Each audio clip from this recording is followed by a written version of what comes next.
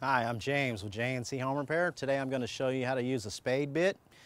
These are some typical types of spade bits here. It's a little set of 3/8, ½ inch, 5/8, 3/4, and 1 inch.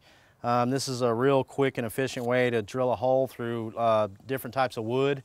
Okay, I prefer these better than the hole saw type of bits. These will just chew right through it.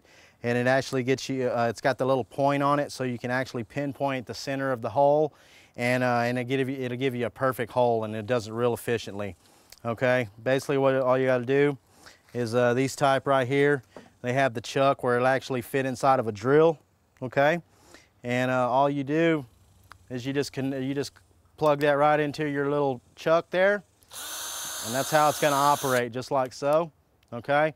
And basically all you do is after you've got your hole, after you've got your mark where you want to drill your hole through, okay, you're going to take that sharp point of that tip of that bit, and you're actually going to put it right in the center of that mark.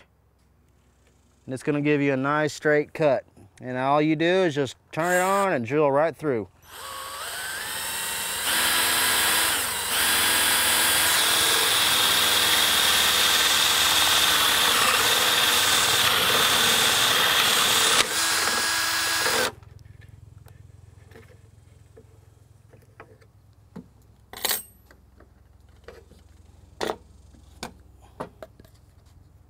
And that actually gives you a nice straight hole, and it'll cut through wood real fast.